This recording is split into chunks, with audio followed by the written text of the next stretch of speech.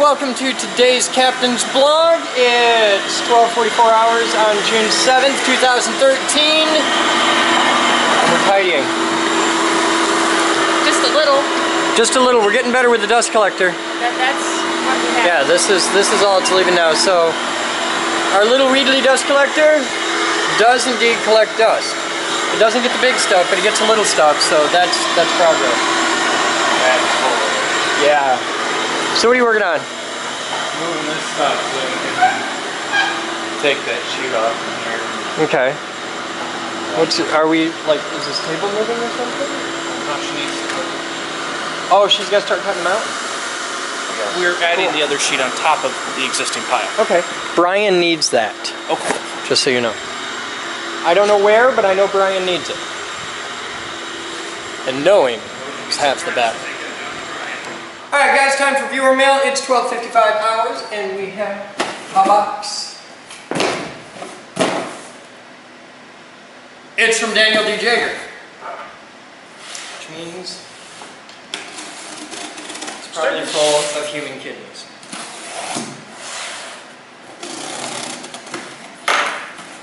Ooh, sexy. You know what's better than those big industrial orange extension cords? Red ones. Oh, that's cool. That's totally bad. That's a heavy dude. Daniel gets bored and just starts solving problems. And I like it. This one is also from Daniel D. Jager, who might quite possibly be the illegitimate son of Hugh Tassel. Because Hugh Tassel, nobody's heard from him. He's fallen off Tasmania. He's out on a job site in Karabekistan or something. Is there a note? There is no note. What's in? God, that's heavy for its size.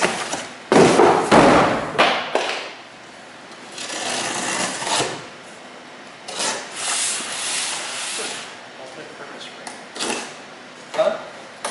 There's a sticker on What's it? It's a ramp. It's a ramp. It might... I think it's too steep for the MDH one. I think that's what it made its way to the list for, but yeah.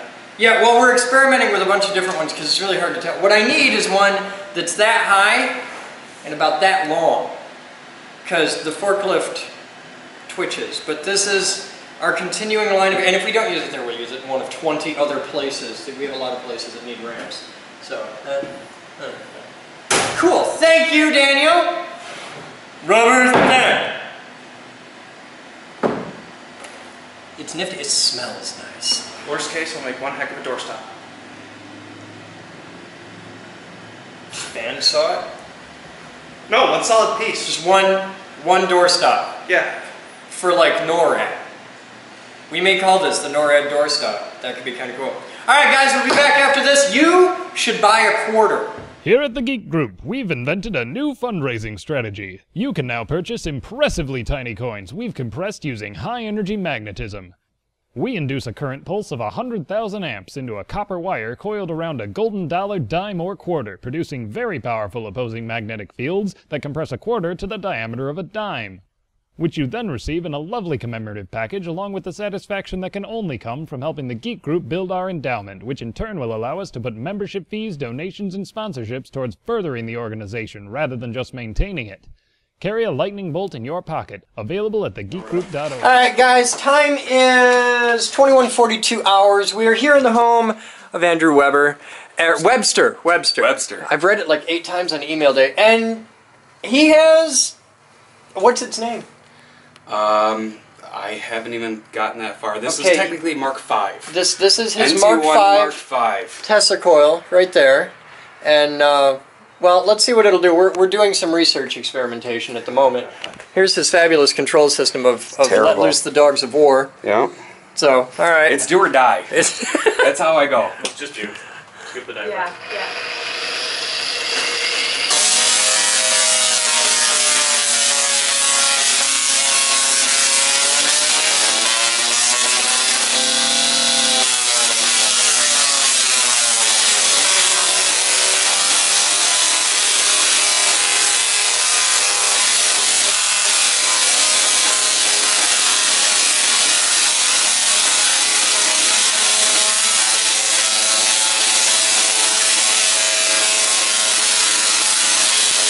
That's it. That's your spot.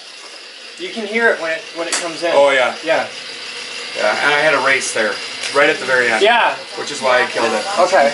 Well, let's show the world what you got here. Let me power it down. So cool. Isn't that sweet? Yeah. I love the sound I didn't of it. realize it was loud like that. Oh, this is a quiet one. Your rotary's way too twitchy. It is twitchy. Way. It is twitchy.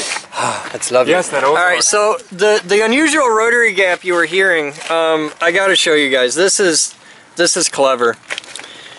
Tell them what you got there. This is a 10,000 RPM, 10 amp angle grinder. Full phenolic. I had that laser cut.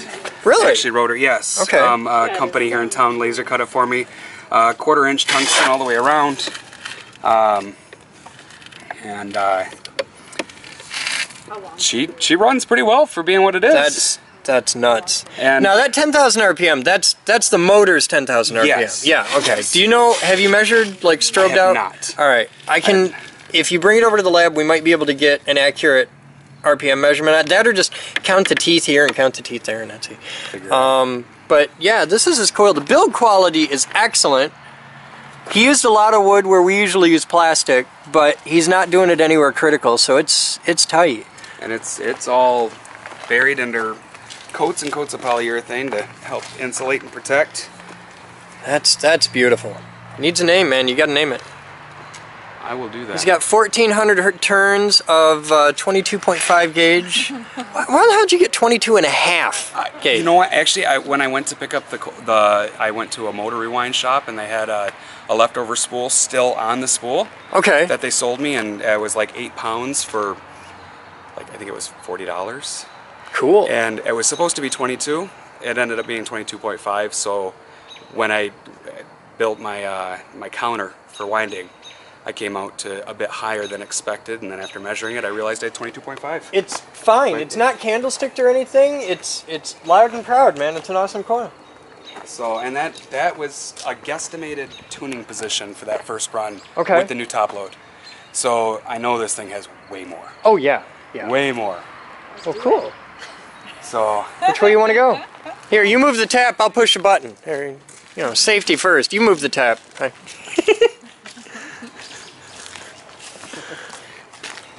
Just because I don't have leaders, I always just... Yeah, we got to solve your resistor issue. Oh yeah. That'll be...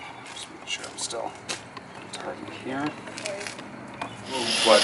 Fraction of a turn in? Yeah.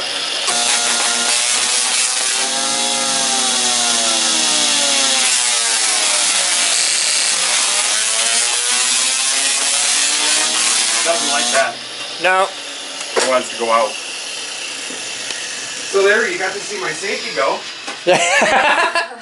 Your safety needs, pick up a cheap arc welding mask. You can get just the filters. I've got it. You got one? Yeah. Put one in front of that. Okay. You'll protect your crowd, but just a little dingus right here and you'll be fine. This is 100% UV. Okay. And it's full plexi. Okay. So it's super strong. Okay. I got it twice insulated for the safety. Cool. So that way, when the crowd is all back here. Yeah, I noticed you don't see the rotary at all, but that thing you. Yeah. But just put like a number 4 lens in front of it. You're totally fine. So now the only problem with the way I have my. You gotta take it all the way off to change it. All the way off. Build a new tap. Well, Spring tap. I need the machinery for that, right? Wow, if only you knew a place. I don't know. A place where you could go and have access to tools and equipment to build your dreams. And Chris, If only such a place I'm existed. doing that at the Geek Group, the place where dreams come true.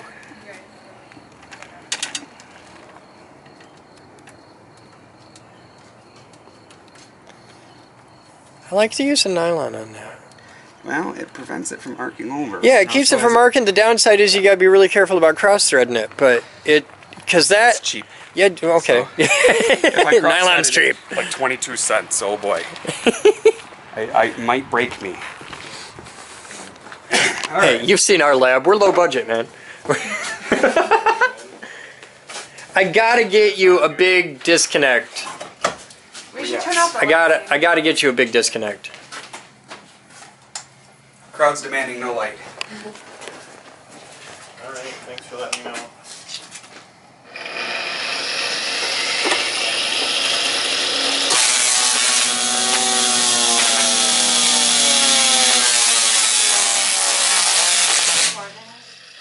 Too slow?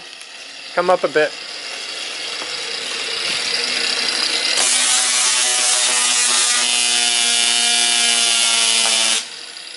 Right off the safety. Yeah.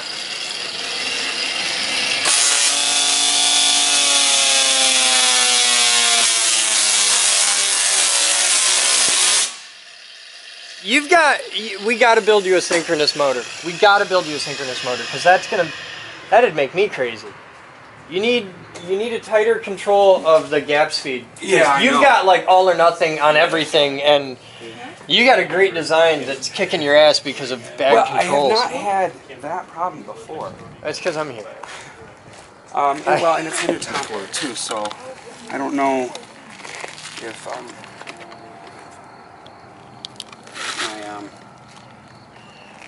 It's totally my fault. it's very hot. Yeah, they get that way. Yeah, I know.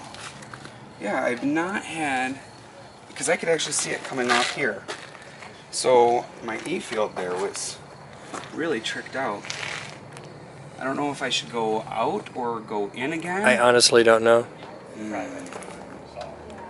If it's got tuning that's, eighth of a turn fussy, then Yeah, well, we'll try just a little bit here and see. you gonna oscilloscope?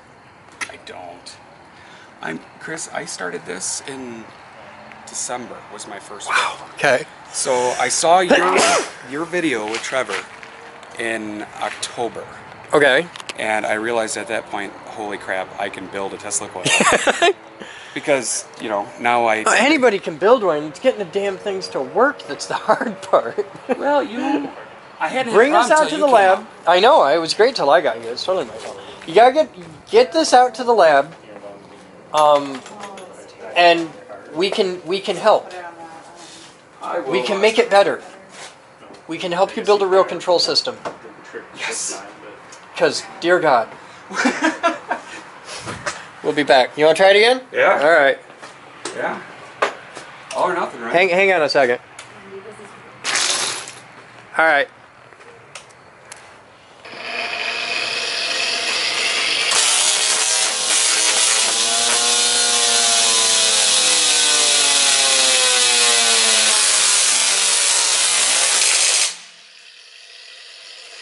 This is a recurring.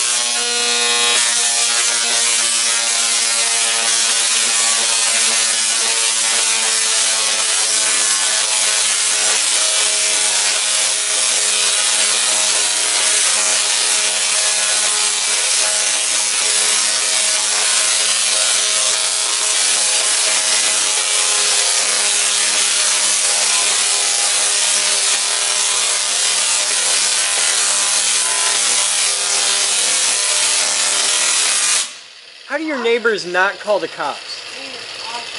They're too interested. Alright, we're gonna turn up that current a little bit here. All right, what are you doing? I adjusted the balance. All right. Whoa. It didn't like that, did it? You finally find that sweet spot on the motor, and then it pisses out. Yeah. You guys have fun. That's today's Captain's Vlog. I'm going to hang out with Andrew and his crew and just chill. It's a good time out here in Holland. See ya.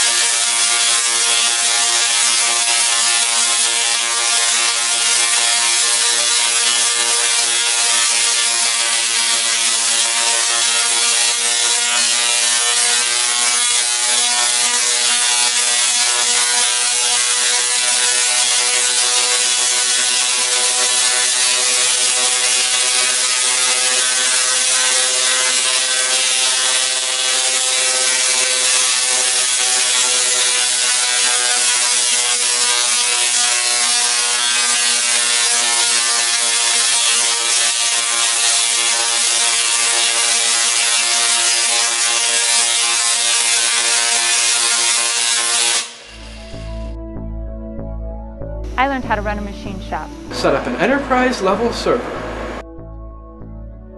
Program 9-foot robots. Make lightning!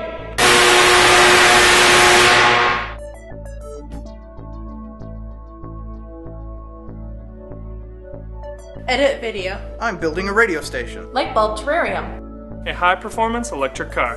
I'm a CNC geek. Computer geek! Robot geek. Physics geek! AV geek. I'm a radio geek. Craft geek. Car buff. No matter what kind of geek you are, we've got a place for you here at the Geek Group. Come join us. We build awesome.